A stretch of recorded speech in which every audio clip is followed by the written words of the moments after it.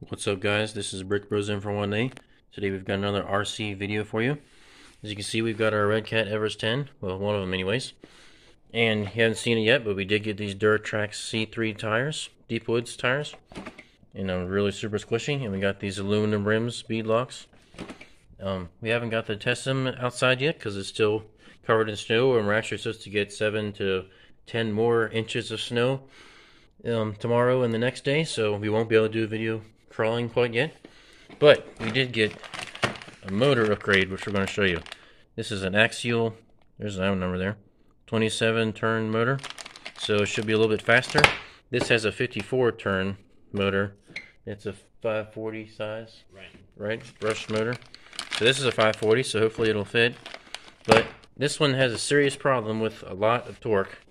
Like, well, we'll show you when we drive it. It twists itself and then it raises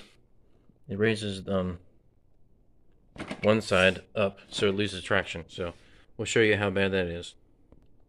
Alright, so we're just going to try to climb up this wall here, just show you how much torque it has. Also, we already put 2 extra spacers on this side of the shock to try to help the torque, but torque twist I should say. But here we go.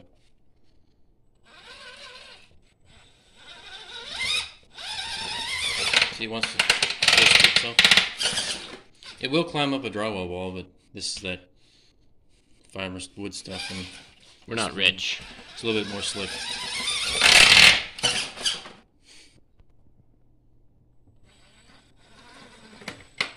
See how much twist it has.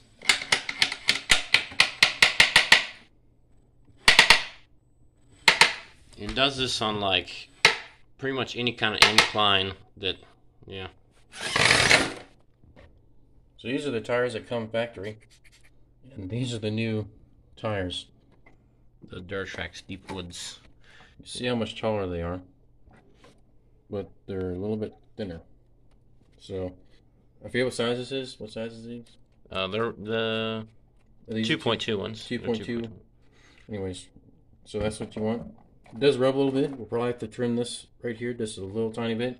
Maybe this right here, you can see where it's rubbing a little tiny bit but when you're turning. Anyways, probably that little back corner. But these are really super sticky tires. These are awesome. And of course, mentioned before, we got these aluminum rims from Amazon. I think it was like $40. Yeah, something like that. For all 4 of them. We can leave the links in the description if you like. Anyways, we're using the stock battery. So now I'll show you what it's like with the... Well, actually, we're going to do a speed test first. I'll show you what the motor looks like. Alright, so you put a phone in there when we got this speedometer thing on, this app. So it should give us our max amount of speed that we get out of this thing. So we'll see what happens. And we can't really go outside yet, so we're just going to drive it across our top floor. Alright, this is stock motor test. Alright, so we got a max speed of 2.3 miles per hour. Not very fast. So we got the body off this thing. Figured out to take the motor out. We're going to have to remove this link right here, we believe. So you can get it out, slide it out to the back. And of course you remove these 2 screws in the front to hold it on. And then this little thing will come off too. So hopefully it's that simple. Alright, so we hooked up the motor. Just gonna do a quick little test. Oh, there we go. Spark button turned on.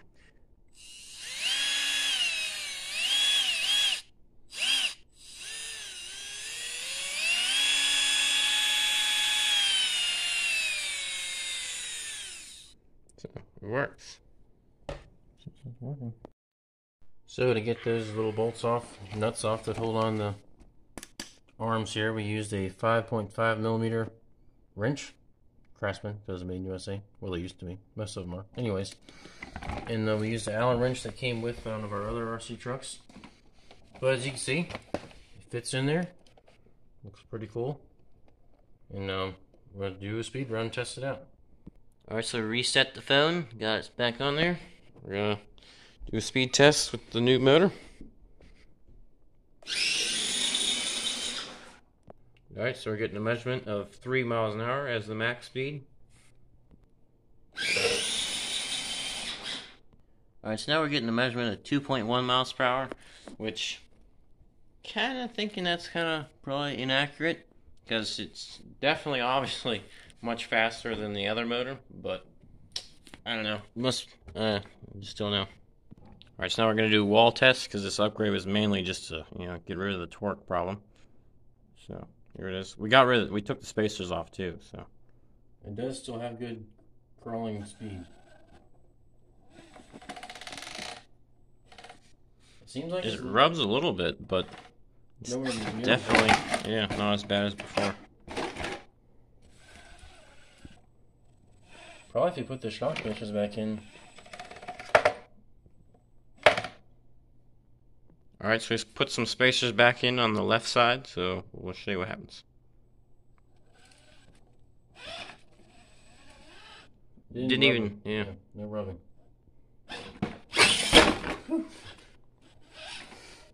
Before, the wheel speed wasn't fast enough to catch itself like that. It would just go boom and fall over.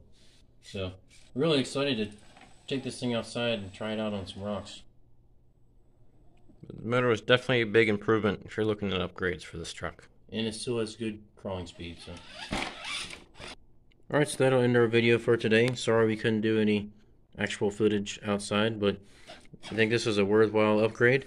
And these tires are definitely a really good upgrade too. It's really cool shiny aluminum rims. Look awesome on the Everest 10. So stay tuned to our channel for more videos like this. And next, we're going to be doing a Lego mock on a Humvee. So stay tuned for that. It'll be coming here soon.